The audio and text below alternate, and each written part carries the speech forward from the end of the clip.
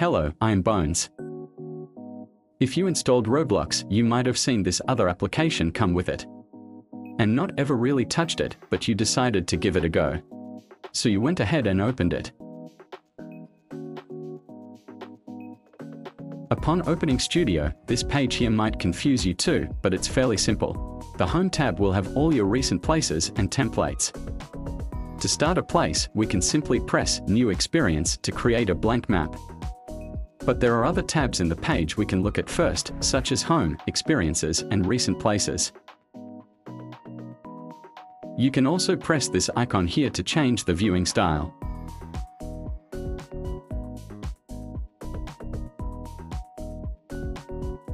Let's open our first place.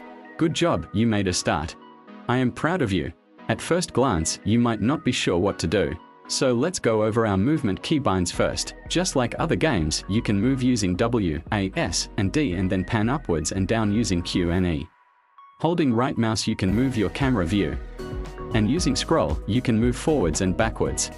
And using scroll, you can move forwards and backwards. When moving, if you hold Shift, you can actually move slowly for precise movement. Note, holding right-click and scrolling the wheel actually changes the camera speed. Some people didn't actually know this, but in Roblox Studio, you can set custom keybinds for everything, and I mean everything. Take a look. Now, currently I am in the old UI, and you might like it.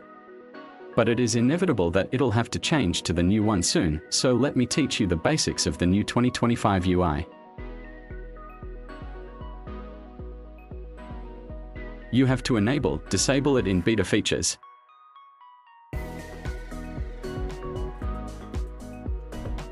Wait a minute, this isn't the new Studio UI, this is Robuild.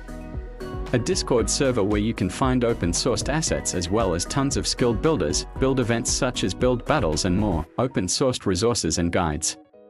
What a cool place. Let's get back to Studio.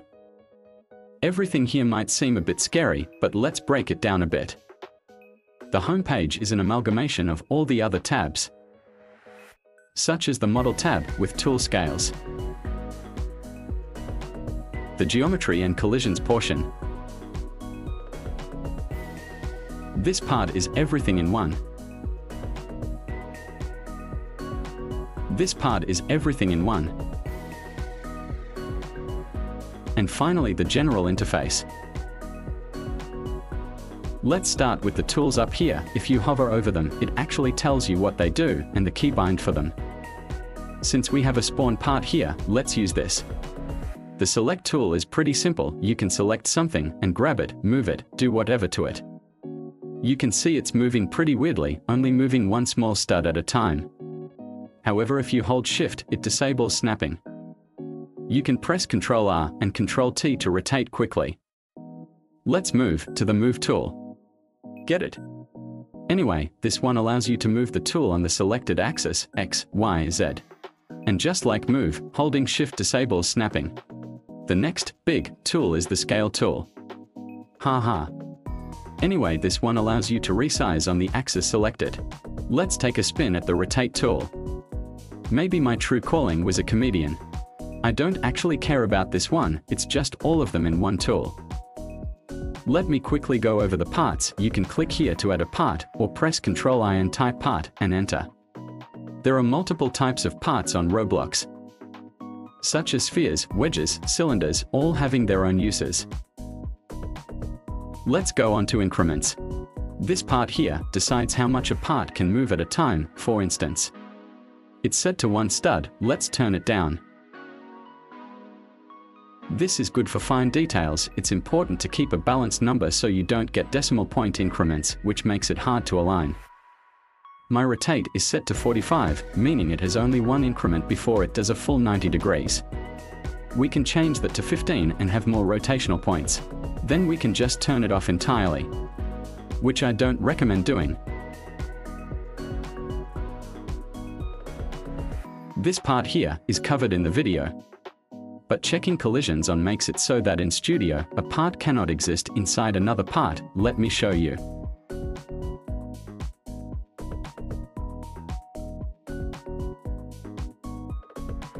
Now it can slip right through. The next part is the joined surfaces, which when turned on, if you move the part on top of another, it will have a white outline indicating it has joined them together, in studio terms, welded them.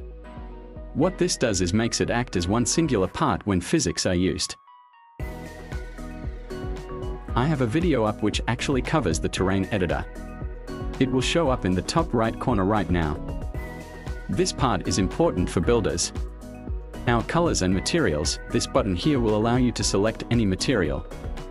You can also color your parts here. There is a better way to color your parts, and I will show you that later on. Pressing Ctrl D allows you to duplicate individual parts. Let's discuss grouping now quickly. Grouping a part makes it act as a singular part, selecting both at once. Now you probably saw another group there, folders. What folders do is makes it act as one group, but you can select each model group individually. This allows for it to be sorted and clean in the Explorer view. I'll show you that soon. As you can see, we have our folder. Let's pretend these cubes are nature assets, like trees.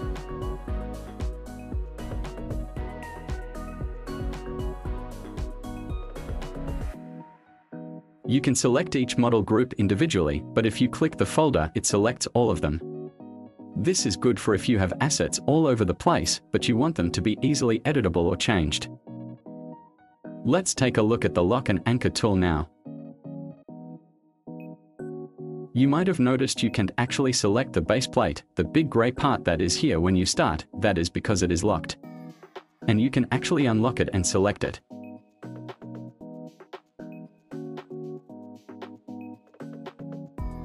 And just like that, you can also lock other parts to be like that, making it unselectable. Let's have a look at the anchor tool. Essentially, this makes it so that in-game, a part is not affected by gravity and is locked in space. Let me demonstrate.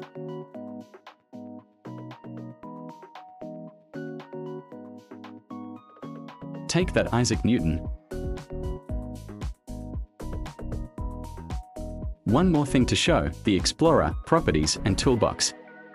The Toolbox is just a public library where you can find, use, and publish your own assets. It's important to note that people can post unsafe models in here, so to get safe models and assets, join the Discord server below.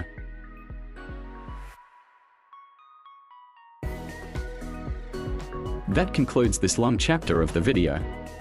The next portion will be about how to use the Explorer and Properties tab.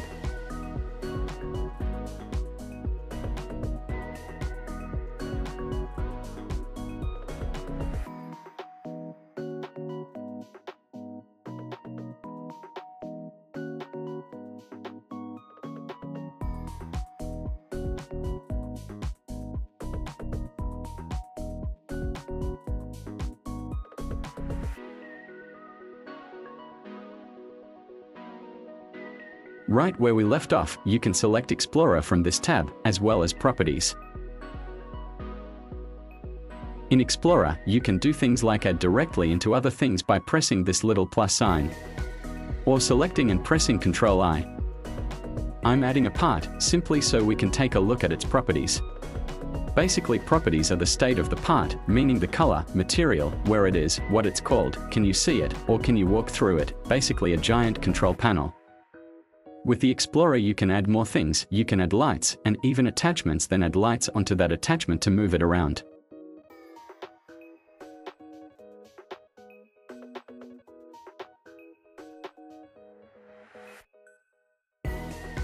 In the Properties section, here you can see a bunch of cool stuff, such as color, brick color, etc. The best way to learn this is to just go through it and press things, experiment and discover them. There's no real technique, just take a look here for yourself. It's worth noting, everything has properties, everything has something you can edit, whether it's for scripting or visual, everything is editable to some degree. I have an existing video on material variants and PBR textures, go watch that video if you want more information. You can change the reflective and transparency values. Reflection makes it reflect the skybox you have, not an actual reflection. Transparency makes the part see-through. Beneath here are some confusing parts, but let me make it simple for you. C-frame means coordinate frame, X, Y, and Z. You can change the C-frame position within properties. The way this works is that the workspace has an initial position of 0, 0, 0, and if you were to move it to 1, 0, 0, or 0, 0, 0, it would go left or upwards. There are some syntax you can use in Explorer, and that might sound like a scary word at first. But essentially you can search for keywords or attributes a part might have, such as the transparency value, if it's anchored, what color it is. Let's make two parts and anchor one of them and search again.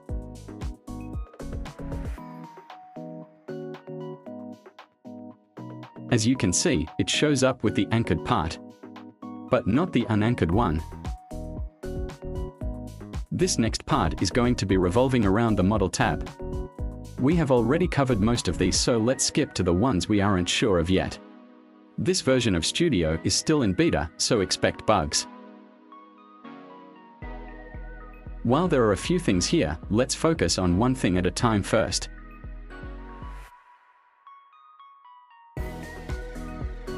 The first part we are discussing here is the Edit Pivot tool. How this works is you click on a part and it brings up the Move interface, but when you do it connects to these purple snap cubes. What this does is actually change the pivot point, the origin, meaning where it rotates or places from. Here let's try rotating it. But if we want to fix that, we can press Reset Pivot. This is super helpful when importing meshes. Let me show you an example. Here I'm importing a random mesh file I have, and you'll see upon importing the pivot won't be centered, but we can fix that with a single click. Just like magic. This will be the last portion of this video. We will be covering unions. If you don't know, this is similar to booleans in Blender, or even more simply, a tool you can use to cut holes from other parts. Essentially you need two parts. One is the tool and one is the body. The tool part is the one which cuts and the body part is the one which gets cut. You can do something called negate. You have to select the tool part and then press negate, it will go transparent. From there you have to press both the tool and body part. Then press union. That is how you negate. You can also undo it by pressing separate. Pressing intersect will simply cut the median geometry, leaving you with the part that is being touched by both the tool and the body. If you paired this with both, you would get a full cube like nothing happened, but it would be able to take apart.